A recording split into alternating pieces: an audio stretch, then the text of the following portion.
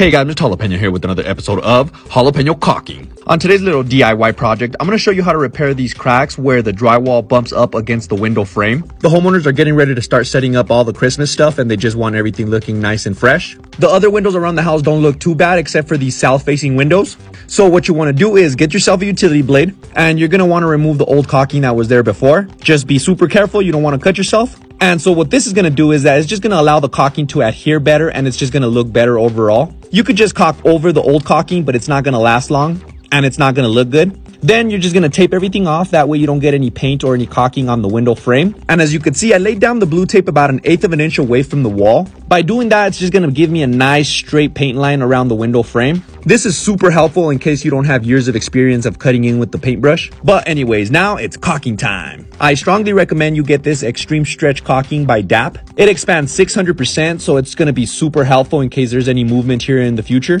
Just make sure you fill in those cracks really good. It's a bit pricier than the other types of caulking, but I think it's well worth it. And so the caulking serves two purposes here. One obviously is to fill in the cracks, and the other one is that it's going to create a nice seal between the blue tape so that the paint doesn't bleed through once you start brushing.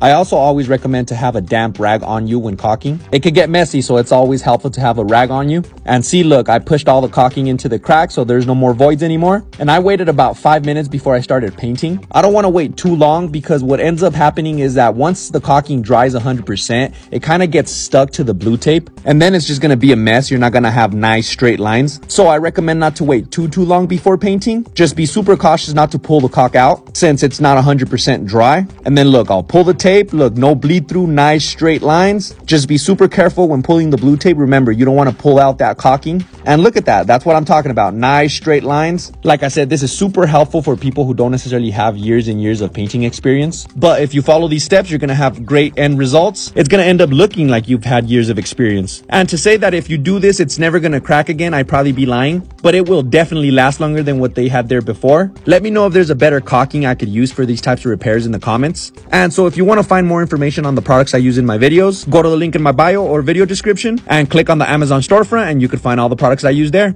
And so I ended up doing 6 windows around the house, all south-facing windows. Let me know in the comments also if you know why that happens, but that's pretty much it. Jalapeno Solutions. Boom!